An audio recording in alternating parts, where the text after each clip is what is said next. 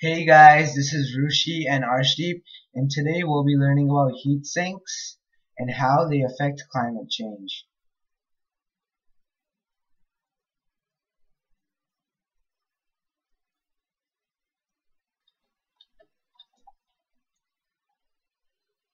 This is how heat sinks work.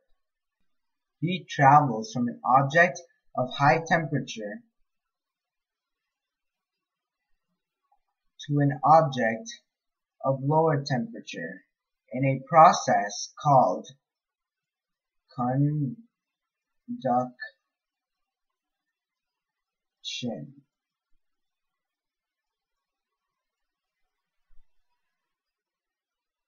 Heat sinks are devices used in many everyday objects in order to absorb or remove excess heat.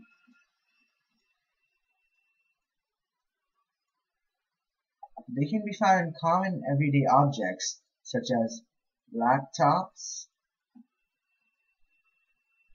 and other electronics such as tablets.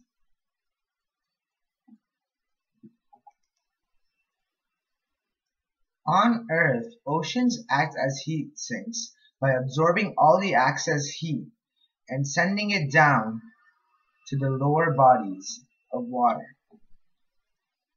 Since oceans are enormous and cold, it takes a large amount of heat to increase their temperature, therefore making them the ideal heat sink.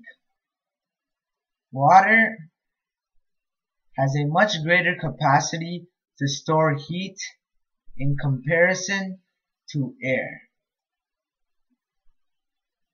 That's another reason for why oceans are ideal heat sinks. The thermohaline circulation, also known as THC, is a part of the large-scale ocean circulation, and that's what's responsible for moving ocean waters all around the world. So it's the thermohaline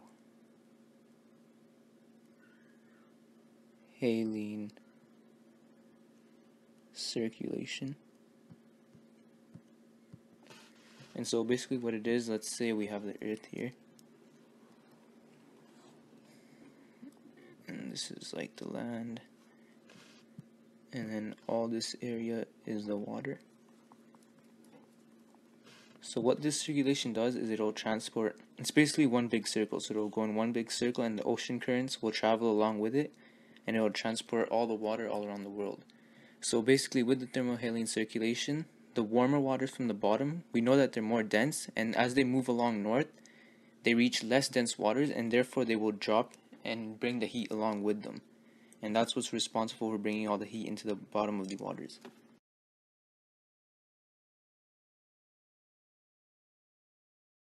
Okay.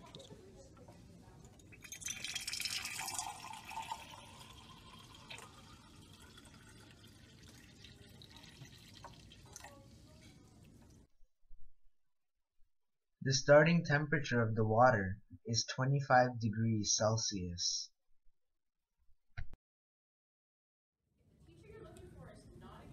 The temperature of the metal is now 275 degrees Celsius. The warm metal was then taken from the hot plate and then placed into the cold water. Thermometers were placed in the beaker full of water to measure the temperature. As you can see now, the temperature of the water has increased to 31 degrees Celsius. This is because it was able to absorb the heat from the metal through conduction. The water in the beaker was able to absorb the heat very effectively. This is very similar to how the ocean is able to effectively absorb the excess heat from the earth. The effect. There are three effects that occur on Earth when oceans act as heat sinks. The first effect is sea ice melting. So, sea ice melting. When most of Earth's heat is stored at the bottom of the ocean, it is guaranteed that the overall temperature of the waters will rise. This means that the sea ice is at a high risk of melting. This brings us to the second point, which is the increase in sea levels. So, sea level rise. When the ice melts, the melt goes straight into the ocean, and that means that the water levels will increase, and that therefore increases the overall sea level. And lastly, it creates a halt in global warming. Halt in global warming.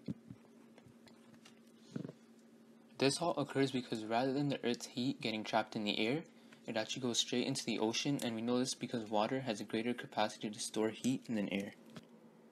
The following video is a time-lapse showing Arctic ice melting over a span of 25 years, from 1990 to 2015. The seasonal ice shows as dark blue, while older ice, which is over 9 years old, appears as white. Near the end of the video, you will easily see how the older ice is running drastically low over these years.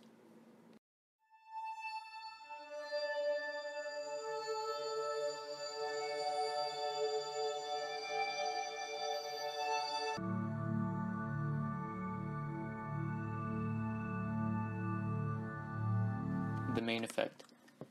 We know that there are three effects ocean heat sinks cause. The main one that impacts climate change the most is actually the halt in climate change. This halt occurs because all the heat is going straight to the bottom of the ocean where we won't feel a temperature rise. So, for example, we have the ocean here, and then the sun, and we can draw in some air. So the heat that's coming from the sun, as well as other things like pollution, stuff like that, it goes all the way down to the bottom of the ocean, since the ocean stores heat better than air. And therefore we don't feel it at all when it's down here, whereas if it had been in the air, we would have noticed a much more significant temperature rise. Interesting information. When water heats up, it expands. So let's say we have water here. And when this is actually heated, it begins to take up a lot more space, and this is why about half of the past century's rise in sea level is attributable to warmer oceans simply occupying more space. Another fact is that currently, sea levels are rising about 3 millimeters per year. So let's see. Wrong color. So sea levels are rising about 3 millimeters per year. Whereas on the other hand, land is actually dropping by 6 to 10 millimeters per year. So 6 to 10 millimeters subsidence. And this is definitely not a good thing because we know that if this continues that a lot of land will quickly go underwater. Another fact that we actually have is that a recent study says we can expect the ocean to rise about 2.5 to 6.5 feet by 2100. So say we have the ocean here and then there's some land on top. This by 2100 is estimated to rise about 2.5 to 6.5 feet, and you can easily see that most of this land will be underwater by then, which is obviously not a good thing. And this actually puts 146 to 216 million homes at a risk of flooding.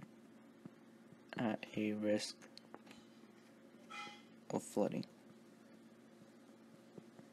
So just to recap, we know that a heat sink is a device used to absorb excessive or unwanted heat. So a heat sink absorbs heat.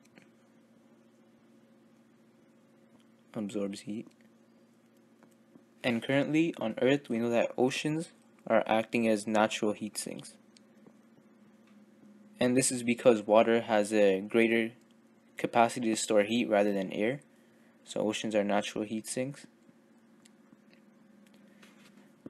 And now this has caused three main effects. And those are melting of sea ice. And this in turn has caused a rise in sea level, since these are interrelated. So a rise in sea level. And lastly, we know that, and this is probably the most important, it has caused a halt in global warming. So that's our lesson, and hopefully you learned from it. Tune in next episode to learn about the Coriolis effect.